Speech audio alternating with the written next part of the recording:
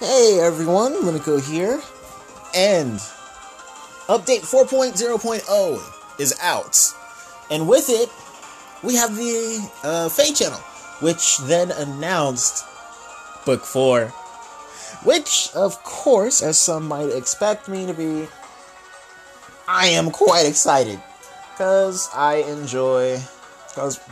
say enjoy. The story of Fae is what I look forward to most nowadays. The arena is same old, well, not exactly, not anymore. Pretty soon, the arena's gonna be back to its old roots, really. Ether raids is sometimes just not fun to go through. And, well, we don't get the modes. I haven't had Hall of Forms in like 2 months. I don't know how long it's been since we haven't had Hall of Forms, but I feel like it was on the list. But then it just disappeared. But regardless, the book 3 was what I will look forward to most, and the ending was alright to me. And of course, that one Xenologue gave us the reveal that we may very well just see Leif and Thrasir again, because Thor came along and made a contract with them, picked them up and whatever. So who knows if they'll ever show their faces again. They might just pull a Surtur and never show up again. But that's enough talking about Book 3. Let's talk about Book 4! So as we can see here, we have something. This is apparently called the Realm of Dreams. I'm not going to attempt to pronounce that because it's just going to hurt my tongue and it's also going to hurt my pride. But here in the Realm of Dreams, it seems like we got some fairy folk. And these might be what Loki and Thor were talking about. That these guys were coming. Or at least these dark evil fairy people. These ladies, they're looking pretty dangerous. Also, those butterflies, they look a lot like the ones that fly around Young Azura and the other Adrift characters when they do their special art. Like, normally they're blue, but when they do their special art, they turn orange. So I wonder if they have some sort of connection to the units from the Adrift banner, Young Azura included. But, here it says, Book 4 takes place in the Realm of Dreams, and chronicles the journey of the Order of Heroes as it confronts the mysterious denizens of the Realm of Nightmares. And mythic hero, Peony, Sweet Dream, will join you as a 5-star hero after you clear Book 4, Chapter 1, Part 5. Peony is a light mythic hero who gives speed +4 to all light blessed heroes during Ether raids, and I think it'll also happen during, Mjolnir's Strike, I think this is what our new mode is called. And, well, I'll get to that in a separate video, probably. Because that's, like, a bits and pieces mode. We do one, or apparently this shield, or, brace phase, or whatever they called it. And then there's this other phase, and there's this other phase, and those happen, like, days apart from now. So I don't know how I'm going to record that, but well, I'll try something. So, yeah, Peony is also, back to Peony I mean, but she is a blue mage flyer. I believe she's down here. But she is a blue mage flyer. Here she is. She dances. And, she has an upgraded dance skill called Sweet Dreams, I think it's called. And get this.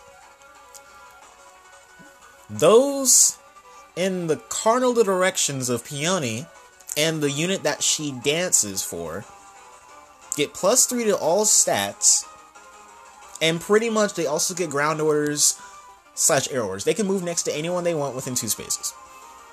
I'm pretty sure that's what the text said.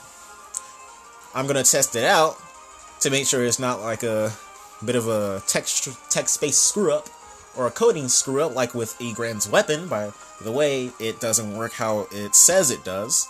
It depends on Egran's speed outside of combat, not during combat. So if she has 38 speed and she's fighting someone with like 40 speed, base speed, even if Egran has Darting Blow to make sure that she's faster, she's not going to be able to debuff them with her weapon's effect, pretty much. But yeah, I doubt the effect of Sweet Dreams will be as problematic as that. But will be problematic about it is Ether Raids. If I feel like we're going to see Peony more on defense than she will be on offense. And that is a scary thing, because air orders and ground orders are some terrifying skills to deal with. I should know. I use ground orders in my defense on Enema season. And it's gotten me quite a number of kills, and it's gotten me quite a number of successes, too.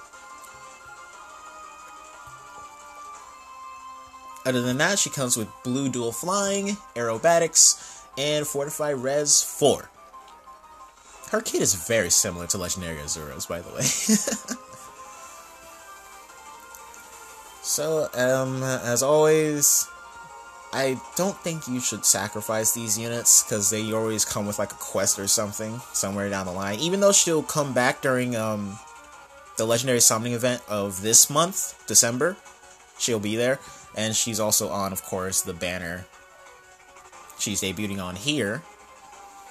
I think this is 3%. It's not like Hero Fest with Air, where it was 5%.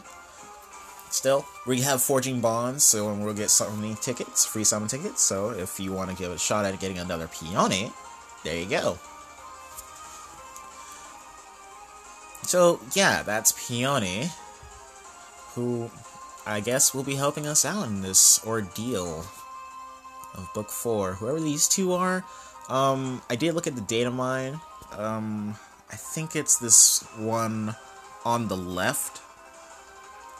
She's also a dancer. I think I saw something that said that.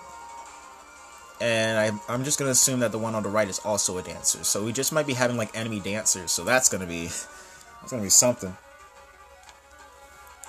And I assume we'll be dealing with one of them in Chapter 1. But hey, that's fine with me, and I cannot wait! So, yeah, that's pretty much it. That's all my thoughts on the announcement of Book 4. That's pretty much what this video was all about. I just wanted to babble about Book 4, because it's coming, and I stress this, I hope that it is longer than 13 chapters. Or, if it's not longer than 13 chapters, make it feel like it's longer than 13 chapters. I want to, like, send some sort of inquiry or feedback, but I don't know. I just really want them to not rush through things like it seemed like they did with Book 3, because Book 3 had so much promise, and there could have been some more things done, but they weren't done. I'm also still wondering why Surtur didn't just show up. It might have just been because Hel was just saying that, hey, you died. Your death has made me considerably stronger. And that's what she meant when said, now you are mine and all that, but I don't know. But, yeah, I'm just gonna keep my hopes held high, and I hope you guys do too. Keep optimistic opinions on this. This is only going to be Chapter 1. I don't know if we'll get Chapter 2 along with it. I don't think we will. It wasn't specified that way. I don't think it was worded that way we would get it, but whenever there was a book that would debut, that's what happened. We got Book 2, and it gave us both Chapter 1 and Chapter 2, and Book 3 gave us Chapter 1 and Chapter 2 of that one. I'm assuming it'll do the same for Book 4, but I won't hold my breath. So hey, whatever happens, happens, and I'm just hoping that Book 4 turns out to be just as good as Book 3, but of course, I also hope it's better. It's quite a bit of a tonal shift, I think. The Realm of Dreams. Certainly going to be different from the Realm of the Dead, I feel. And there's only one way we'll be able to make sure of that. And that's, of course, by going through it ourselves. So, yeah. Thank you all very much for watching this video. Feel free to share your opinions on the announcement of Book 4. You can feel free to tell me what you think about the version update itself. And, yeah. Until next time, I'll see you guys in the next video. Take care.